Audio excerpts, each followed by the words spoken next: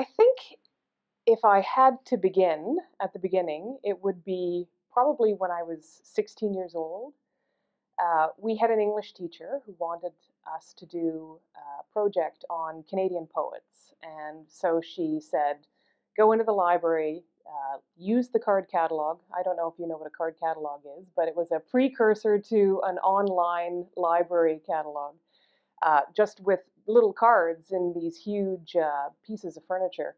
She said, use the card catalog to find out where the section is on Canadian poets and find yourself some Canadian poets that you've never heard of before. Just go into the stacks, pull books, start reading, and see if you can find 2 or 3 poets that you've never come across before that you'd really like to do a little paper on. So I did that. I went to the card catalog, found my way into the library, found myself in the stacks, and I was pulling books by Canadian poets off the shelves. And I came across, well, I came across some poets that I really loved, like Dorothy Livesay and Alden Nolan, but I also came across a Canadian poet that I had never heard of and whose poetry really moved me. I found it really beautiful, thought-provoking, and I thought, okay, I'm going to definitely use this person in my project. And I ended up being such a fan that I wrote him a fan letter. Now, this was a long time ago, pre-email, so I actually wrote a letter and I sent it off to his publisher, and I knew nothing about the poet other than that he was Canadian, and I knew who his publisher was. So I sent off this letter and didn't actually think that I would hear anything back. And about 3 months later, I got a package in the mail, and it was a book of poetry by this author. And he had written me a little note back thanking me, and he had also inscribed the book. He had said, to Nancy, with thanks for her kind remarks about my poetry. So I was thrilled, of course, right? Because I had written a fan letter and the person to whom I'd written had actually written back. And the person ended up being F.R. Scott, who's a very renowned Canadian poet. But what I didn't know was that he's also known by Frank Scott, and he was one of the preeminent constitutional professors, lawyers, thinkers in Canada, working at McGill as a professor. And he still is one of the major figures in constitutional law in Canada. I mean, he's dead now, but his work still lives on and is often cited. And so for me, what I discovered at the age of 16 was 3 threads coming together, which was English literature, library work, and law. And I think those 3 threads have continued to inform my work right up until today. So I went on to do an undergrad and graduate work in English literature. I then went to library school and did a degree in library school. And then finally found my way to law school and did a JD and graduate work in law school as well. So as I say, those 3 threads continue to inform what I do today and the type of research that I do. So it's a long way back, but that's where it all began. I think one of the things I really enjoy discussing in class is the presumptions that the courts bring to the task of statutory interpretation. So I do a lot with statutes in my class, and one of the things is how do courts interpret statutes? Now, this is a whole field of study on its own, but what's interesting about it is the courts have come up with a number of rules, some of which go right back to cases in the 1500s. And obviously, it's too much to discuss in detail here, but there are several presumptions that the courts begin with when they come to a statute that they don't, that they're having difficulty interpreting. So, for example, the presumption that I really enjoy is that Parliament was presumed to know everything it had to know in order to produce a piece of legislation.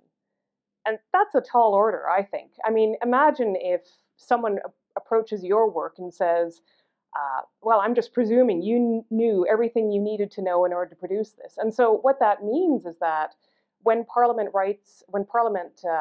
drafts and passes any type of statute, Parliament is presumed to know everything there is to know about science, about technology, about economics, about business, about commerce, about the social situation, and key to that, all existing case law.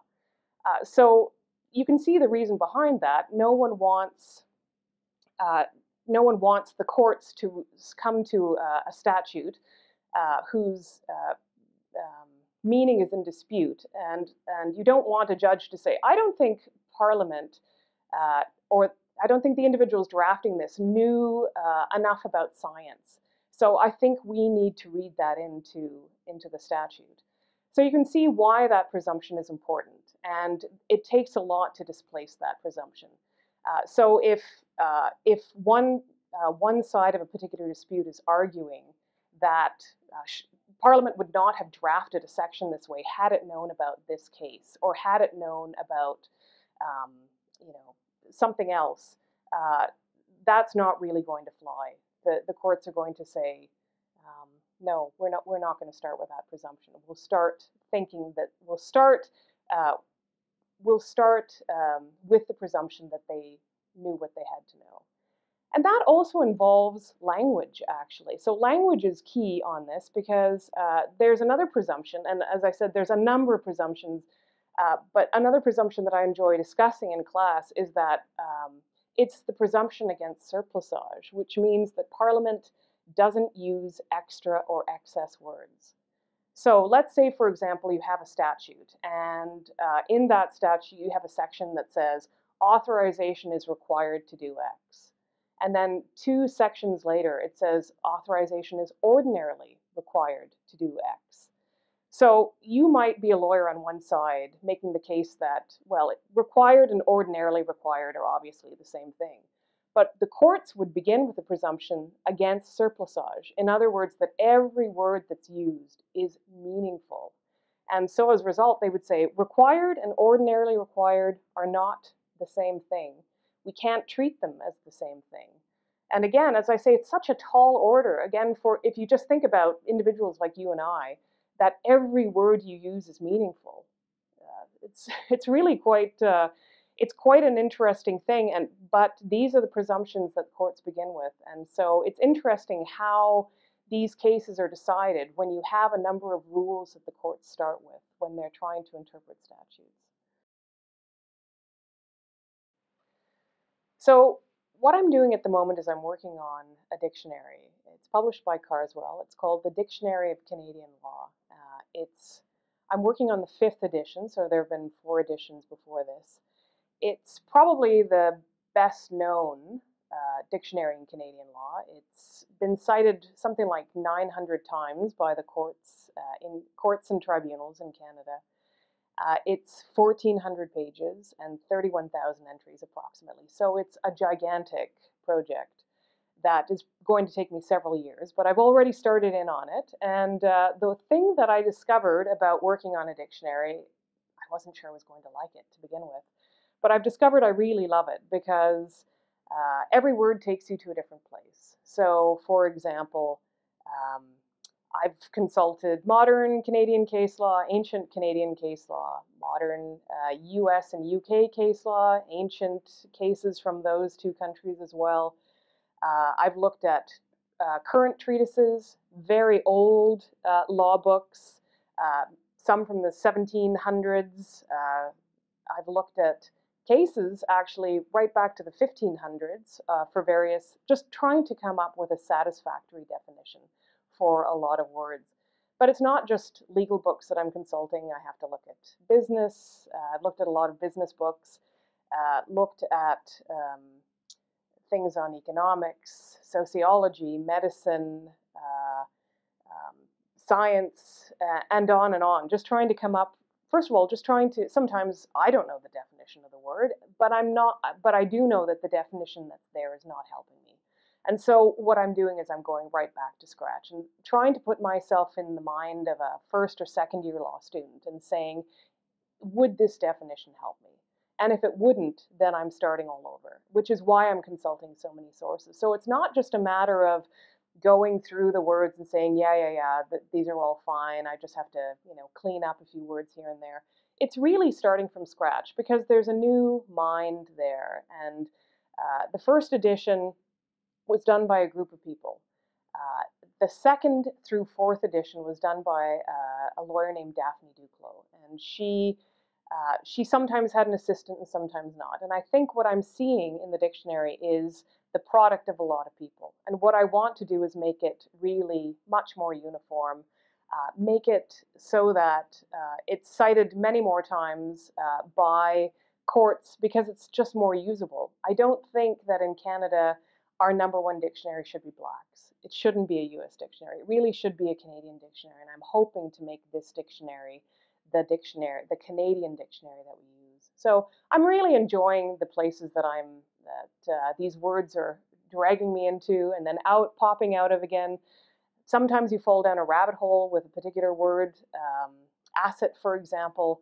I was just spent 2 days on the word asset or terms with the word asset in it, like um, business asset, common asset, contingent asset, liquid asset, surplus asset, fishing asset, farming asset, matrimonial asset.